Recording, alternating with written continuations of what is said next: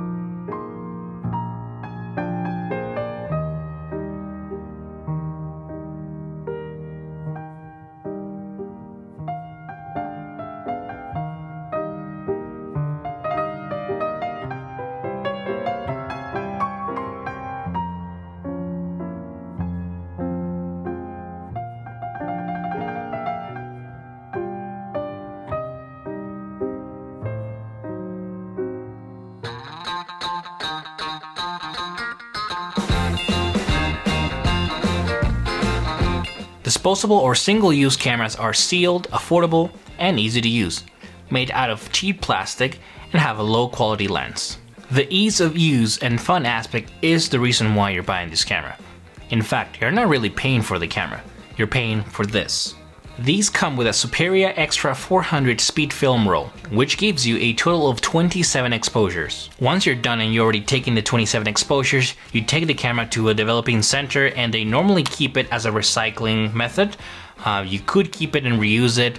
It is kind of a pain in the butt. It's really not worth it in my opinion. If you want to continue to shoot film, just get a film camera and get film separate as well. But there's also some other important specs to know about this camera. The ASA or ISO level is already in the box 400, but by looking at the specs, we know that this is a 32mm f10 lens. It always shoots at 1/100th of a second, and very important, the minimum focus distance is 1 meter. And I learned this the hard way. I went out in a boat and took some photos without reading the specs, and after developing the film I realized that some of these photos are just way too close. It was never going to be in focus. You have an option to enable or disable the flash, and like older film cameras, you still have to wind up the roll.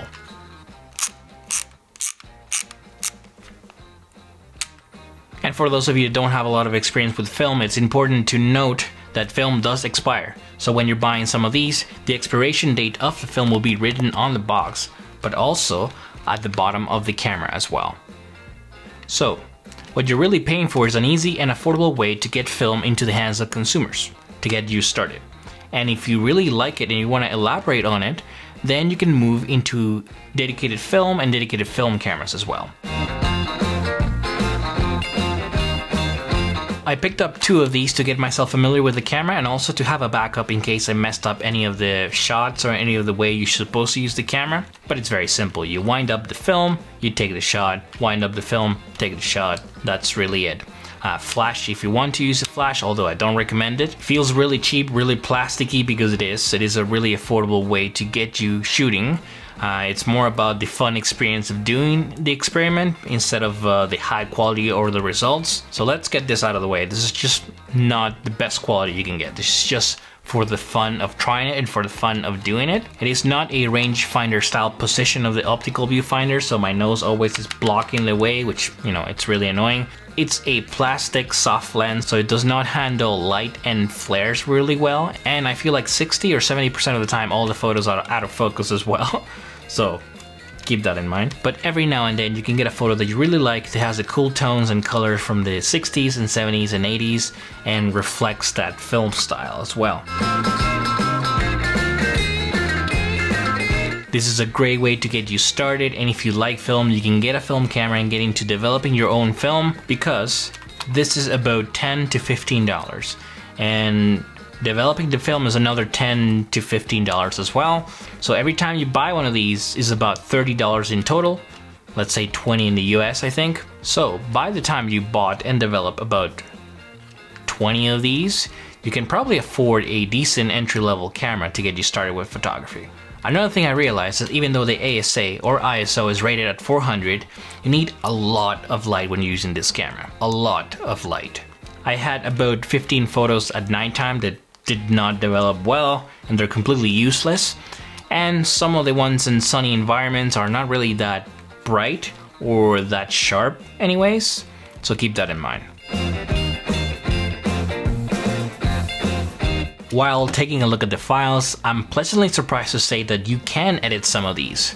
Not heavily editing like a really clean JPEG from Fujifilm or a RAW file, but there is some room there to play with the colors, the tones, the shadows, especially the highlights. Film, even really entry-level cheap film like this, handles highlights very, very well, which is a pleasant surprise. Especially for my style of photography, I already mentioned before that I like contrasty dark photos. Protecting the highlights and the brightest part of my image is always a priority with my X100V or F or T, but with film it's a bit more forgiving, there's a bit more room in the highlights to bring it down, which is really cool.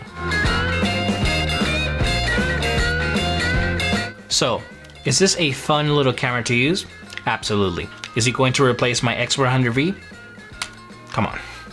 The way I see it, this is a fun way to get you started with film if you never shot film before, or it's a way to get you back into your photography rhythm and get you motivated again in taking photos and going out and about and exploring, or a mix of both. I could see people that have never taken photos before grabbing one of these and having a blast and enjoying the results, and I can also see people that have been shooting professionally for years grabbing one of these and just not thinking about the technical aspect and just enjoying the process, teaching their family or their kids how to take photos. Friends, relatives, things like that. So it has an application, it has room to exist, it's there for a reason, it makes money, but it's up to you. What do you think? How do you feel about this? Leave a comment down below, I'd be happy to hear what you think. There's a lot of things happening in the world right now, like a global pandemic. And if you always wanted to get into photography but you don't feel like you have the resources or you don't know where to start, this is a great way to get your feet wet and get you started with photography and see if you like it before you invest into a camera system, or to get you motivated to get out of a rut and keep you going with your photography. But that is it for today. If you found this video helpful or valuable, please like and subscribe. Thank you very much for watching, for giving me your time and your energy, and good luck with your creative process.